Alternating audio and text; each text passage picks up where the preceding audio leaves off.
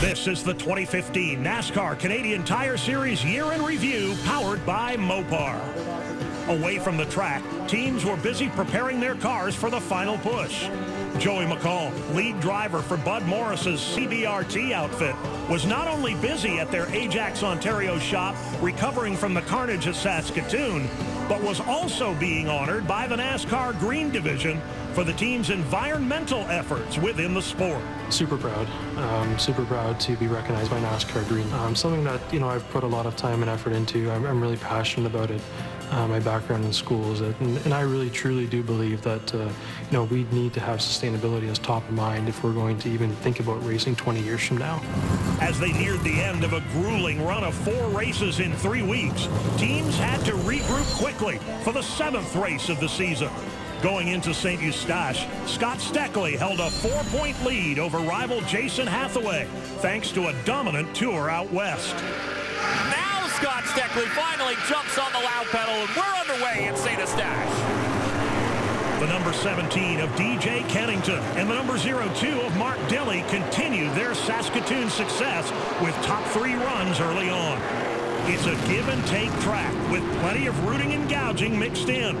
Without fail, the boiling point comes quickly and ferociously.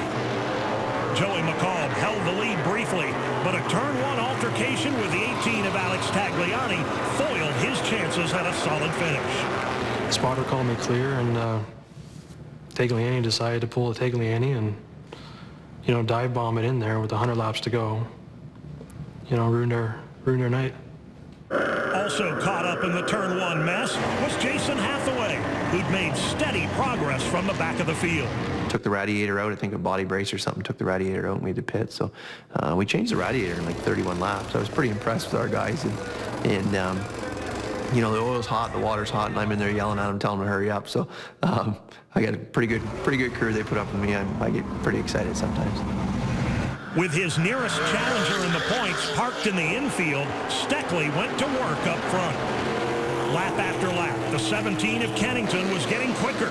His Castrol Edge Mopar-powered Dodge liked the long runs and soon challenged Steckley for supremacy. It was one of our older cars, but it worked really good at St. Eustache, and we're really happy with it. Me and DJ had fun there.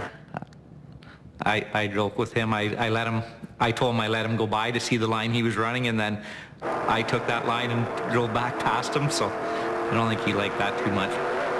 Kennington and LeBay were soon embedded in their own drama as they fought hard for second place. LeBay drove the 36 car too hard into turn 1, climbing the Castrol Edge car's left rear wheel and taking both drivers out of contention. After holding a dominant lead through 220 laps, and with only 19 to go, the mechanism inside the spool broke on the right side of the number 22 Canadian Tire Dodge. Steckley limped home to a 10th place finish. It broke when I was on the gas coming off 4, because right when it broke, then the car shot straight to the wall. With the 22 out of the picture, the race was wide open for the taking. In a final green-white checkered finish, Mark Dilley in the Leland 02 and Andrew Ranger in the Mopar Blue, along with LP Dumoulin and Marc-Antoine Cameron, all battled for the win. Looking for the same piece of real estate. Contact Dumoulin into the back of Dilley. Ranger to the inside. So at one point, my main goal was to just go and then shake it up. LP was going for a win, and when he hit the Dilley, I back up a little bit, and I should not do that because I'm pretty sure I will be able to pass Ranger on the inside. I lift, and then Ranger took the lead. Dilley gonna cross over, down low. The 02 with one more run left in him.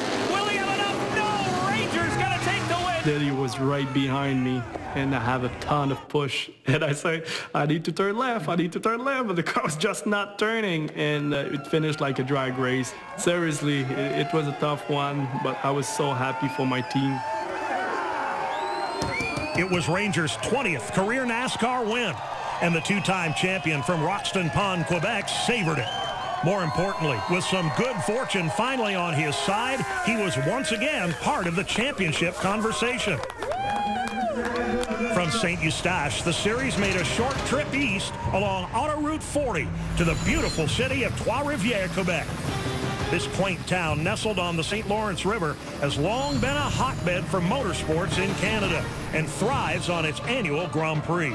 Fresh off his win at St. Eustache, Andrew Ranger qualified his Mopar Dodge at the front of the field for the 50-lap race. The top 3 rows were occupied by Quebec's finest, and at the drop of the green, both Kevin Lacroix and Alex Tagliani were immediately putting pressure on Ranger. GP3R is a track that demands both offense and defense at the same time. If you want to be the first across the line, you can't afford to hang back. Here, patience does not pay off. The town of Trois-Rivières is home to brothers LP and JF Dumoulin. Their team was doing well on the ovals, but finding success while turning right was proving to be a challenge.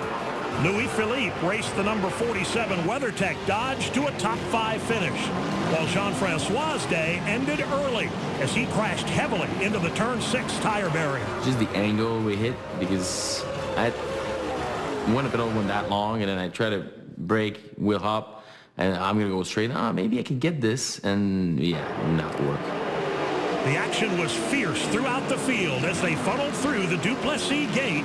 Up front, things were shaping up to be a repeat performance of the race at ICAR earlier in the season.